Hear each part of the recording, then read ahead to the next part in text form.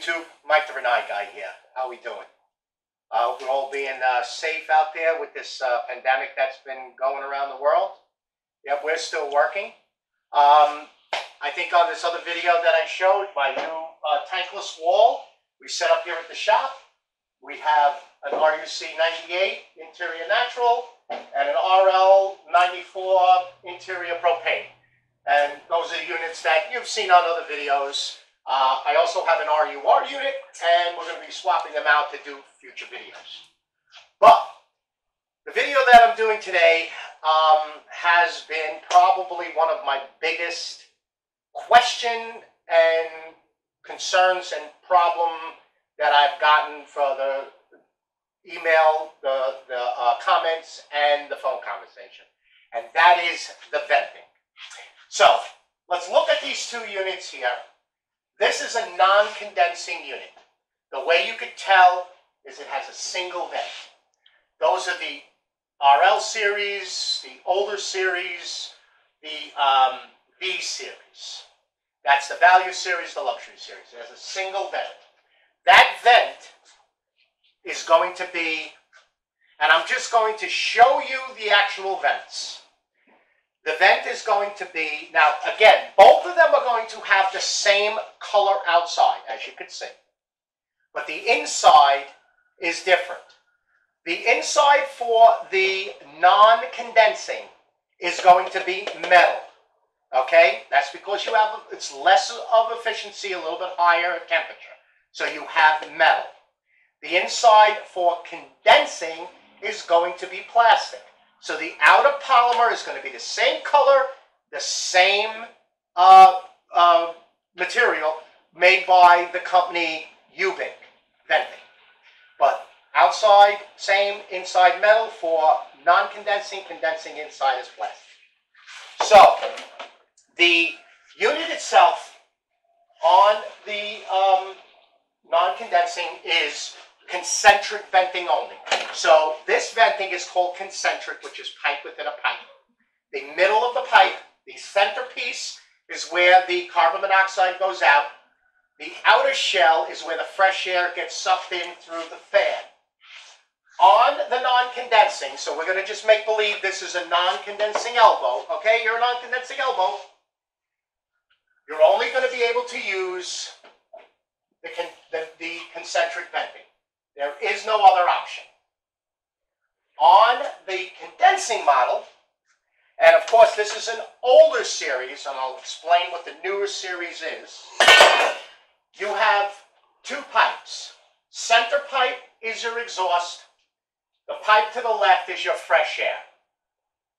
You could use, with this adapter, which goes from the concentric, it blocks off the air, only has the exhaust going through the middle, 3-inch Schedule 40. Again, Schedule 40 PVC.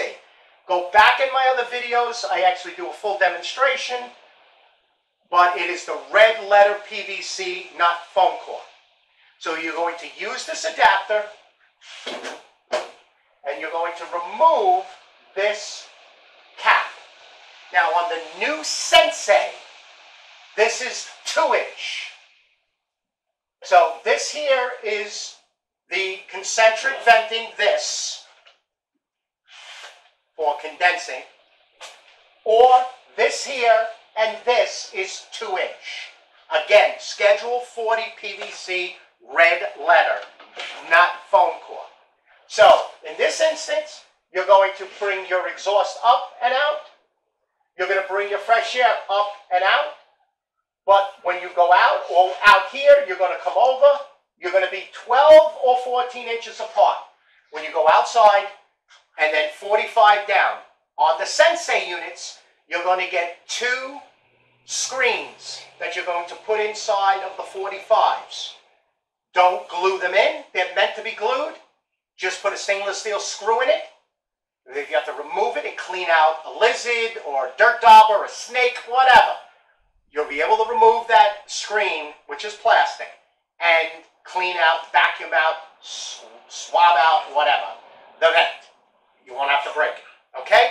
So, if you're going to use the concentric venting, you're going to take this off, throw it in the garbage, and in here you have a 21-inch horizontal termination kit. This is how you get it. It comes with this vent, and if you notice, there is a mark here that says top. So when it goes outside, it has to look like that, where this angle is down and the air intake is at the bottom. And then your elbow is going to go right on here. Your black thimble and this black piece is the only thing that faces outside. Go get me a thing of the lube and the bag of 3 screws. So this black part is what sticks out only. That is for condensing and non-condensing. And then the white thimble here goes inside. So when you push this through the wall, this part is not on. You push it through the wall, make sure your silver sticker is facing up, push it in, and then put your thimble on, which I put it on backwards, and then push it up against the sheetrock wall. Okay, we'll get into this in 1 second. Now, cutting this. I do have a separate video that I am in my other workshop cutting a piece of vent pipe. Cutting it for condensing or non-condensing is exactly the same. And I'm going to show you the improper way of cutting it. But let's show you this first. If you notice on this piece, this is a 10-inch non-condensing extension piece. And if you notice, the silver part is sticking out further than the white part. It's sticking out exactly a 1/2 inch. The reason it's sticking out a 1/2 inch is when you push these together, this part engages further in than this part, allowing the carbon monoxide to flow in, and then the air, flow out, and the air to flow in. This is what happens when you cut it wrong. We removed this about a month ago. You notice this thing is exactly flush. They just took a Sawzall and cut it and put it in. What happens is that when this is engaged with each other, it doesn't go in all the way. So what happens is the fan here, will actually, as it's sucking the fresh air in to make combustion, it's going to suck carbon monoxide because it is not sealed in this sealant here. And that is going to get back into the burner, and it's going to make that burner make a lot of noise, and it's going to ruin the burner, no matter if it's condensing or non-condensing. So when this is cut, and again, I have a video on this, you're going to measure from the engagement, which is this part right here, this lip, not this lip, right here. So you measure from that engagement to here, you cut just the white. So if you cut 6 inches off, you'll have 6 inches of either the silver or the gray sticking out. Then you measure from the white a 1/2 inch, mark it, scribe it, and then cut it. And you also, as you notice here, it was not deburred, it was not cleaned up, it was not chamfered. So if you don't do that, or if you do deburr it, after you do that, you need to blow it out with a compressor, because you do not want the plastic or the metal chips getting sucked back into the fan, because they're just going to cause undue heartache on the fan. So that is going to be also for the vertical vent going through the roof. Now the vertical vent, again, I have a video on that. When you put that through the boot, or you put that through the existing boot, it goes down to a certain kind of a storm collar. So the black is going to stay. The reason you want only the black to stick out of the house is because these are UV protected. If you have like this sticking out of the house, here's the house, this is sticking out, unless you're going to have to paint this, and then again it's going to look hideously ugly sticking so far out of the house, this will become deteriorated from the sun. So when you push this in, you have to have that much. Now this is paintable. You can paint the thimble, you can paint the black vent head. Just don't get paint inside the fresh air inlet and the exhaust coming out. So leave that alone. All right, as far as, again, both of the units are exactly the same. As far as you doing PVC, whether it be the 3-inch Schedule 40 or on the new Sensei RUR units, or the Sensei, let's just say the Sensei units, which are 2-inch. Again, Schedule 40, red letter PVC. You're just going to glue it, you put them in, you can cut everything flush. So sometimes it is easier with the PVC, but in a case like this, where it's just an elbow to go through the wall, that would be pretty much the easiest way. And here in Florida, it goes in a garage or it goes in a utility room. It's on an outside wall. We drill a 5.5-inch hole. We shove this through, put the thimbles on, cut our pipe, and we're good to go. All right. Now, for both condensing and non-condensing, in every box you're going to get a bag like this, which has 3/4 by 1/2-inch sheet metal screws. And what you're going to do is, when you engage this into this, once you push it in, it's going to look like that. You're going to put the screws in equidistant parts of this, right up, almost up against this lip here. And what you're going to do is that screw is going to grab this part and hold these two. You don't want to put a 2-inch screw through here and go through and into this silver, because it's going to do the same thing as cutting this. It's going to suck that little amount of carbon monoxide into the fresh air, again causing undue heartache with the burner. All right? So, like in every box, you're going to get 3 screws. Now, in the horizontal vent kit, whether it's 11.5 or the 21 or the vertical, both sizes, you're going to get this Ubink Lube. It's Rolex Vent System Lube. Okay, it is for seal ring lubrication.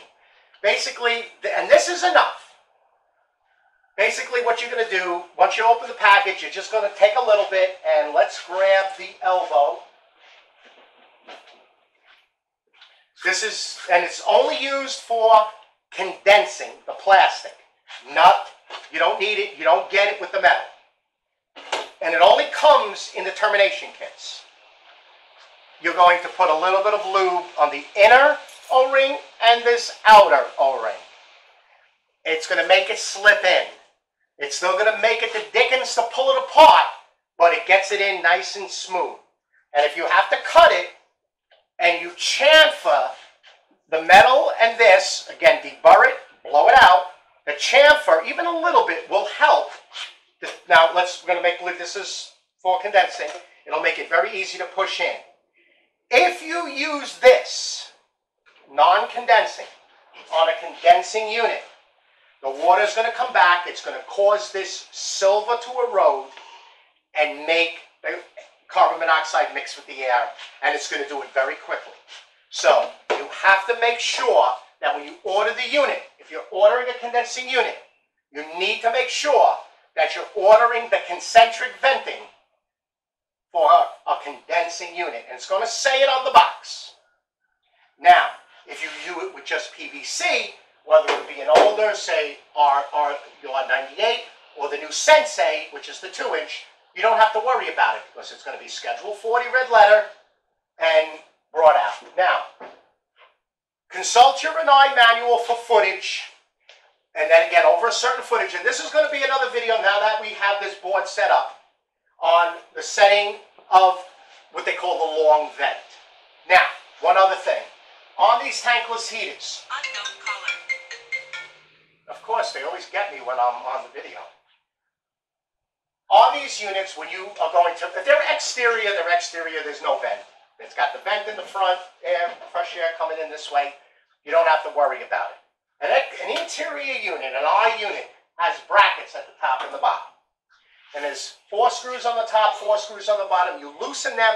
The bracket then moves this unit out almost 2 inches. So we mount all of our, if you mount this directly, say on a block brick wall or good toggle bolts to a sheetrock wall, which I don't recommend, you are never going to get this thimble on in a million years. Between the elbow and the thimble, you're not going to get it on. So what we do is we mount them on a 2x4, and then we take the brackets, and on the work table, we bring them out, lock them back in, so you loosen the screws. Don't take them off, just loosen them. Pull the bracket out, lock it. Now, that one bracket on the top has the oval hole that you can get the screw on and then push it down to hang the unit, then level it, and then put your screws all the way around to tighten it in. But this being 2 inches off the wall and 1.5 inches off the wall, so you're almost 3.5 inches off the wall, then the distance from here to the wall, you'll have enough room, plenty of room, to get this thimble on, so that you'll make it a nice, clean install. And especially here in Florida with the heat, this thing molds pretty much to any, like, semi-flat surface. Siding and clapboard, no, because you have that, you know, the difference in pieces. But the stucco and the brick, like that, it molds right to the wall perfect. And most of ours is stucco. All right, YouTube. I hope this was helpful. I started a Patreon channel, and if you'd like to support us through Patreon, it'll help with the future videos and the content. I will post all of that below. And again, my email will be below. If you have a question, email it to me. Most of the time, I will send you my phone number. You call me usually after 5, 6 o'clock at night, and I'll go over it with you. All right?